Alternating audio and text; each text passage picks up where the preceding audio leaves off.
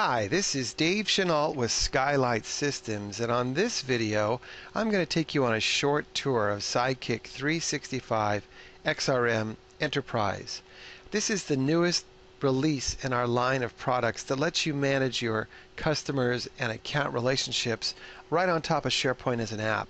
And this is a very exciting release for us because in this release we add support for 10 languages and then 3 localized English versions, one for South Africa, one for the UK, and then one for the US. We have more language options coming all the time, and the power of being able to localize the app so it fits your market is really unleashed within this release.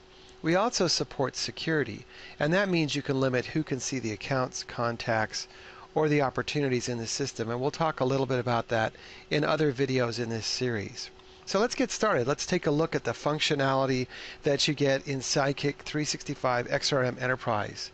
All you do is you just install it as an app in a SharePoint site, and when you do that, it creates this new module for you that has accounts and contacts, opportunities, etc. on the left-hand side here, and then the home page here is showing you different tasks that are assigned to you and different opportunities that you've also been working on. So let's take a look at the functionality here. You have search, as you would expect. Anything you want to is searchable on the site. You can create new items, accounts, contacts, etc. And then you can launch out into different modules in the system. And finally, you have some canned reports.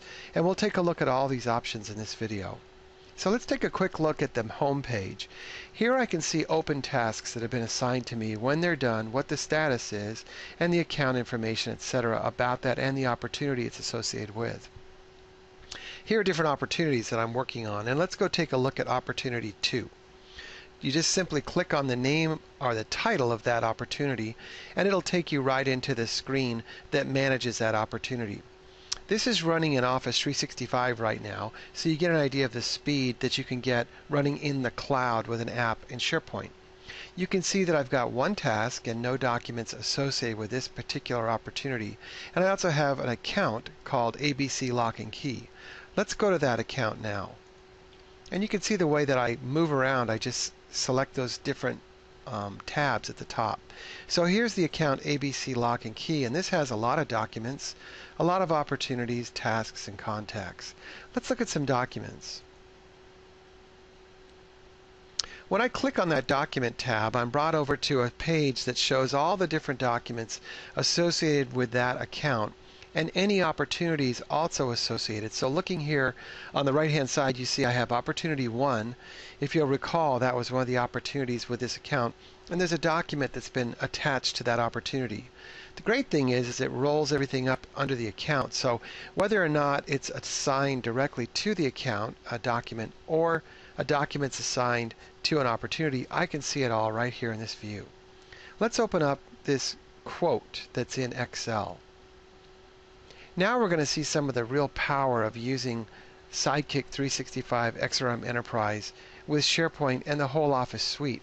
You can see that I've launched Excel right in the browser, and this is using the Office web apps that come with Office 365 on various plans you can purchase. Now if you want to, you can also set this up on premise on your SharePoint farm, and it lets users quickly see Office documents without having to have the app local. I can also see different scanned files that are PDFs, and if I look here, there's a check from Brook Blend. Now what's really great about this is I scan this check in, but everything in the check, as long as it's fairly legible, is searchable. It's a searchable PDF file, and I'm using Kodak scanning software and the Kodak scanners to put these into SideKick365 xRM. So we're going to take a look at this in a little more detail a few minutes more into this video. And you can also see here that we've got different emails that have been attached. We've got a voicemail because I'm using Link. We also have a call record. I can see that I've made a call. All that information is captured right here just through some of the integration we've built between Office and SideKick365 xRM series of products. Now let's look at some other different modules, and then we're going to look at that integration in more detail. Let's look at the opportunity module. Here I can see all the different opportunities that I'm allowed to see based upon my security profile. And I can do things like I can sort based upon the account, or I can filter. So I can do ascending or descending sorts, or I could say, hey, I want to see all the different opportunities for ACE pest control and also for ABC lock and key. So if I select those, you can see in the back how it's building me a list of these items. I just added a limousine, or I'll clear all of them. And again, you can see how fast this is running in Office 365. It's very performant. I can also do things like say, let's take a look at, I want to look at the status, and I want to see all the ones that are closed that we won. So I just click on that, and you'll see the list is filtered for me automatically, and I can just scroll down to see them in detail. And any one, I just click on the name, and I can go into it and see what's going on with it. Now that opportunity can have different documents, notes, tasks assigned, and I can always pop over to the account to see what's going on with that account. And again, you can see the speed. This is a very quick and reliant system that's running in Microsoft's infrastructure in Office 365. And it's running really for a fraction of the price that you would pay for similar systems that other vendors are offering in the marketplace today. Okay, let's look at some reports. Let's look at a pipeline report. So I'm going into a pipeline report, and I want to see what's outstanding in the year 2014. So it just takes a minute to run that. And you can see I have a lot of things coming in October. Let's look at some breakdowns. Let's look at some sales by month. And let's look at 2013, last year. See what we can find here. Okay, not a great year for us. Looks like we had some sales in January and it was pretty flat.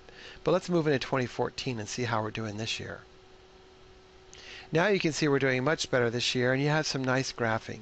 What I'm trying to show you here is that we have a very rich graphing module available within the platform as well. Now these graphs are created with an open source HTML and JavaScript. And so if you want to have some customized or special reports that are not included here in the drop-down, just go ahead and get in touch with us and we'll help you put those together. Another important thing to take a look at is how you can manipulate list views to do a lot of very simple but powerful reporting. Let's take a look now at some opportunities in the system. And what I want to do is I'm going to go ahead and modify some of these opportunities list views. And I'm going to do that either by changing what I display on the screen, or I'm also going to change the sort order or group by as well. So we'll come into our opportunities here. And now what I want to do is I'm going to go in and modify this view. And if you look here, you're going to see that I have three little dots. So if I select that and say modify this view, you're going to see that I'm able to go in and see all of the different fields that I can display in that report. I can also do things like sort, filter, make a tabular view, group it, do totals, etc. So you can see here I can make a total, a subtotal if I want to. I can do different styles. I can show different amounts of items in every view. Very powerful. And I can save that view with its own name.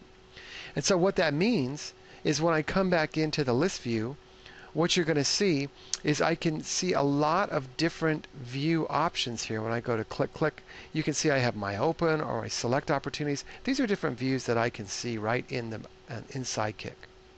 So let's go on back in the system and take a look at that. Let's go to accounts. Now the default view has what we call just the all accounts. But I could also do things like see all items, select accounts. I just simply check a different drop down, and these are selected accounts that I have put together. Okay, and I'll click the S there to go back into SideKick regular views. So again, all these list options are available. It's really great because you can go in and you can make your own views and do quick reports this way. The other thing you can do is you can change what's displayed on an account list. So let's go look at that. So if I go in and modify my view, I can go and select different accounts, different fields that are available for that view. It'll take just a minute here. And you can see I could do things like show the full address. I could show the billing city, etc. Let's put in for kicks the full address just to see what that looks like. And that'll be in position 10. And now what we'll see is we have there the address with the state. Now I can also say things like, let's say I want to filter to show only the accounts in California. Now I've done that. Now I could create a list view and save this and have it as one of my drop downs here. It should say, let's say California accounts. So I hope you're starting to see the power of how you can manipulate these different list views right on the fly as you need to. Okay, a few other things. Let's go ahead now and create a new account. To do that, I select the drop down on the left and I give it a name. You'll notice that the required fields have a red star by them. So I'll say this is Dave's new account. And I can fill out all the information that I need to about this, but the only required field that I've got right now is this star. Now another important piece of this is selecting the owner on this as well. So I've got the owner selected and I want to put in now the account ID, and I'll just call it Dave's. Keep it simple. And I could put in phone, etc. Keep on going, but this is enough for now. Now what you'll see when the list refreshes is I'll have this brand new account, and it's a few things I want to look at on this. And let's sort this based upon no state. So in this case, let's have it empty because I didn't put one in. And let's see what comes up. Well, there it is, Dave's new account. You see how fast that was. Now, one thing to notice is there's nothing here in the word profile. Okay? And what that means is there's a security profile that we can assign to limit who can see this account. So let's take a look at the profiles for a minute. Now when I come into the profile module, you'll see I have a couple set up now. There's an Alan S profile and a Brad S profile, and I have these groups set up. So that means if I assign this profile to any of the accounts or contacts or opportunities, only people in the Alan S read group can read it, and only people in the Alan S edit group can edit it. Okay, now let's see how this kind of plays out. Let's go into accounts. And you'll notice that everything here is Alan S profile. That's because I've logged in as Alan S. I have another instance of SideKick running, and let's take a look at that. In this case, I've logged in as David So, and David is a manager. And what we've done is we've added him to the groups in the security profiles for both a profile called Alan S and another called Brad. And if you notice here, he can see everything. Now let's go into ABC Lock and Key and see what he can do. When I select the Edit option, you'll see that I have sorry you don't have access to this page. That's because David only belongs to the read groups in both Alan's security profile and Brad's. Okay, so you can limit who can edit or who can read, and you can limit who can see various things in the system, even down to what they can see when they search within the system. Okay, so the very last thing I want to show you now is, let's go back to the home page. Let's look at a little integration between Outlook and SideKick and explain how that works across all of the products in the Office suite of tools. So here I have a message from Dan Pfeiffer at the White House. And I said, you know, that's an important email. I want to save that email into SideKick365 Enterprise. Well, what you'll see is we have an add-in now in the body of the message. And when I click this, I'm going to get a challenge to log into SideKick right from Outlook. So it'll take just a second for that screen to come up. And now it's going to ask me to log in, and I'll log in as Alan S.